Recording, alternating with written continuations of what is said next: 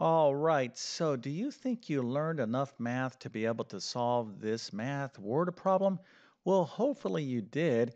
And actually, I'm pretty sure that most of you out there watching this video took the math courses required in order to solve this problem. This is not that difficult, but let's go ahead and take a look at the question. It is the following. Plane A has 100 more seats than plane B. Together they have 600 seats. How many seats does each plane have? All right, so that is the question. Feel free to use a calculator, but if you have the answer, put that into the comment section. I'll show you the correct answer in just 1 second. Then, of course, I'm going to walk through step by step exactly how to solve this problem. But before we get started, let me quickly introduce myself. My name is John, and I have been teaching middle and high school math for decades. And if you need help learning math, check out my math help program at tcmathacademy.com. You can find a link to that in the description below. And if this video helps you out, or if you just enjoy this content, make sure to like and subscribe, as that definitely helps me out. All right, so once again, here is our problem. Let me go ahead and read it before I show you the answer. So we have two planes. We have plane A and plane B. So plane A has 100 more seats than plane B. Together, these planes have 600 seats. How many seats does each plane have? All right, now before I show you the answer, I did indicate that I think most of you out there should have the math skills to solve this problem. And this particular problem, really what I'm going to be using is like first year algebra. So hopefully you have taken some algebra. Now, if you haven't had a chance to study algebra, well, don't feel bad about not knowing the answer. Maybe you figured this out in a different way. But most people out there, if you completed high school or whatnot, you have taken at least some algebra. Of course, most of us probably forgot this stuff, but let's take a look at the right answer. So the correct answer is the following. Plane A has 350 seats and plane B has 250 seats. Now, if you got this right, well, you definitely get a happy face and an A plus. And if you figured this out without using algebra, well, that is super impressive, all right? So great job. And if some of you are out there saying, hey, Mr. YouTube Math Man, I totally forgot this because the last time I was studying algebra was 1973 or something like that. Well, listen, I don't expect you to remember everything that you learn in terms of math, but this is not that difficult. And hopefully some of this stuff comes back to you as I go through the solution. All right, so here is the problem. And once again, we do have a math word problem. So you always want to use something called the rule of three. This is my rule, and that is read the problem at least 3 times before you start to do anything. Now, even if you understand the problem the first time out, you're like, yes, yes, I get the problem. If you rush, trying to solve this thing, and this is typically what happens, people go, oh, here's the problem. I have no time to waste because I got to, turn in my quiz or I got to get on to the next problem. They'll just take off in a certain direction. And then I'll be like, wait a minute, I'm lost. This is not the right way to go. So then come back, read the problem again, and I'll be like, oh, wait a minute, this is a better way to solve the problem. That's a pretty typical thing that happens to students or people that are studying math. So I've just kind of learned a long time ago that it's best to be patient, all right? Even if you're taking a timed math exam, be patient, think about the material, think about the question, and then kind of go from there. All right, so we do have these two planes, and what we want to do here is figure out what the question is. So we have these two planes, and we want to know how many seats does each plane have. So we have over here like plane A, and then over here we have plane B. So we want to think of this in terms of variables, right? So maybe A represents the amount of seats that plane A has, and B can represent the amount of seats that plane B has. Now, if you're saying, hey, well, I don't want to solve it that way, Mr. YouTube Math Man, that's perfectly fine if you took another route, as long as you can kind of clearly justify your results, someone can read your work and understand it, then that's perfectly fine.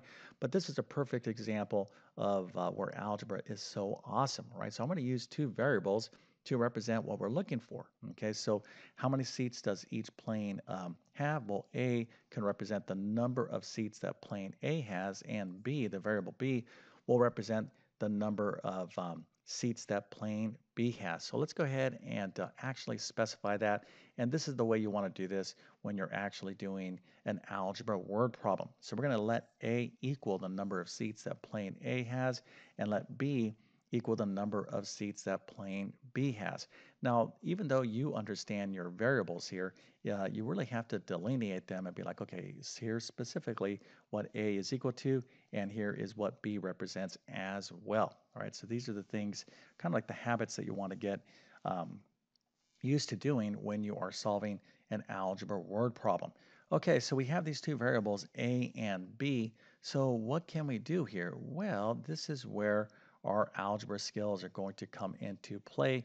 And as I indicated, if you've taken like first year algebra, you should have remembered something called systems, right? So systems of linear equations, that's what we're going to need here, because how many variables are we trying to solve for? We're trying to solve for two, A and B. Now, if you remember things that look like this, x plus y is equal to 3, and x minus y is equal to 10, something like this, these type of problems, this is an example of a system of linear equations.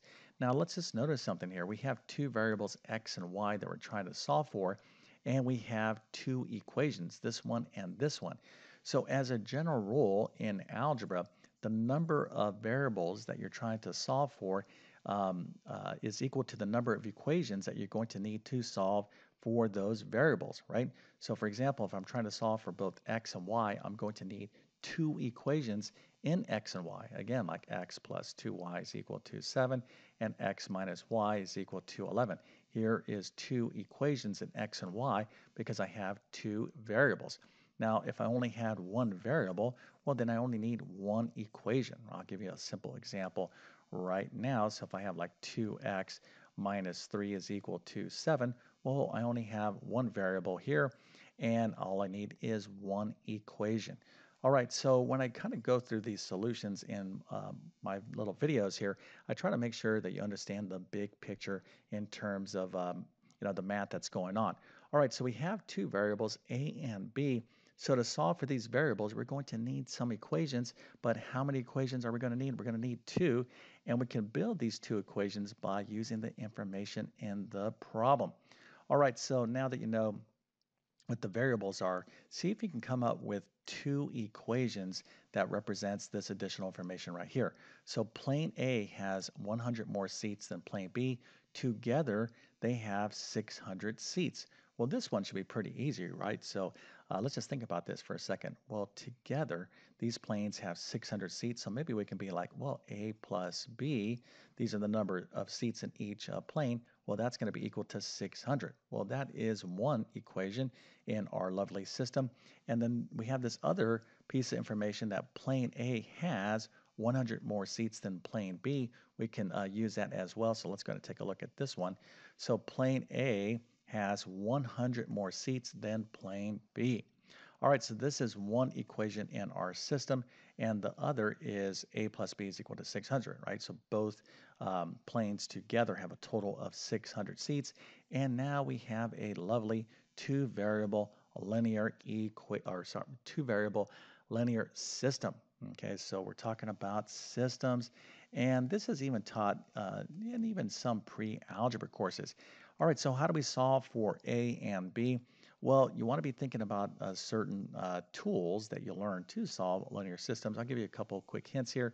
So you're talking about like the substitution method or the elimination linear combination method. These are things that you're taught in basic algebra.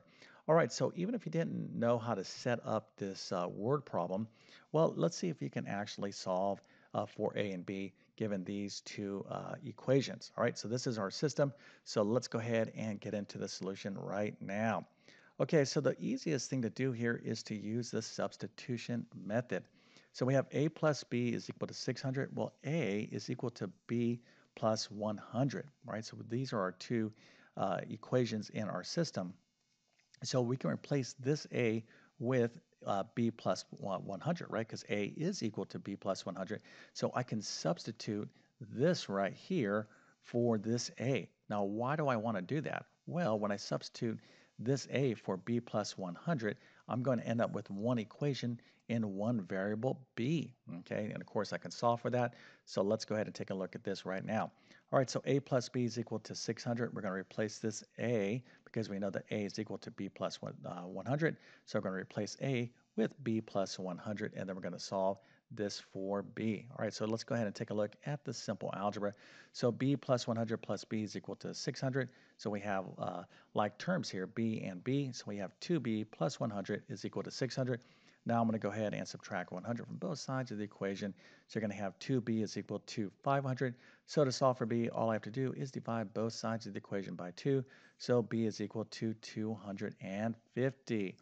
All right, so we're almost there. So now that we know what b is equal to 250, well, it should be hopefully somewhat obvious that we can figure out what a is equal to by using either one of these equations.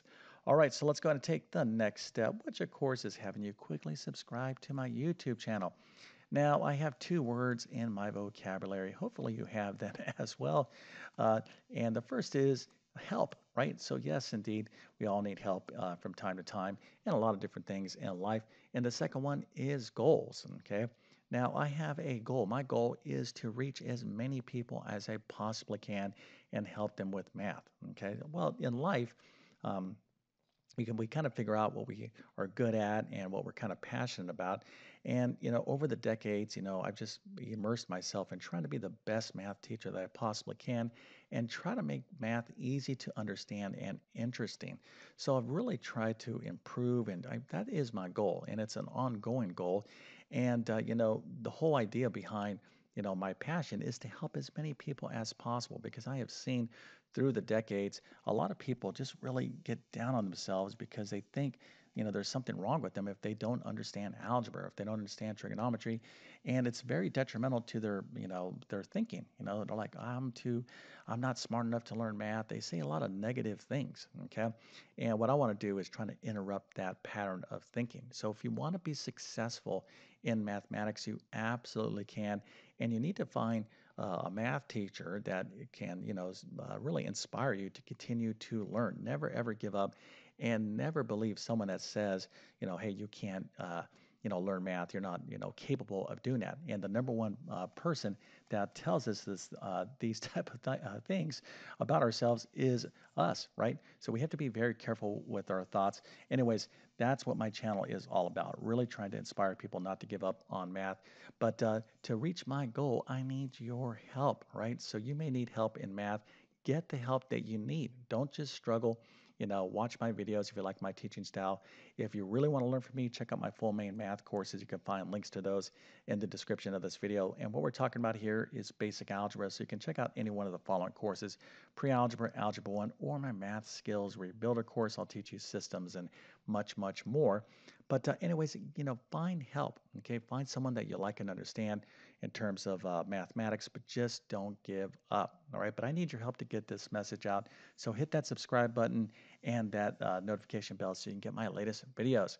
All right, so really not much to do here because we already figured out what one variable is equal to, right? So b is equal to 250. So how can we solve for a? Well, if you're saying hey, Mr. YouTube Math Man, we can just simply replace this b. We know that it's equal to 250.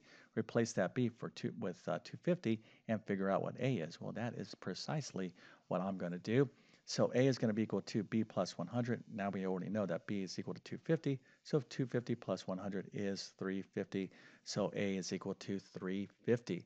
But once again, what is a and b? Well, these are the amount of seats in each plane, right? So plane A has 350 seats and plane B has 250 seats. All right, so never feel bad, if you didn't get a math problem right. It's all about learning. Now, another thing that happens with a lot of students and a lot of people learning math is they get overconfident. They're like, yes, Mr. YouTube Math Man, I can solve all your problems. Well, maybe you can, but maybe you can't. This is very much like the analogy of, well, the one I like to use is like basketball, right? So let's say you want to get good at basketball.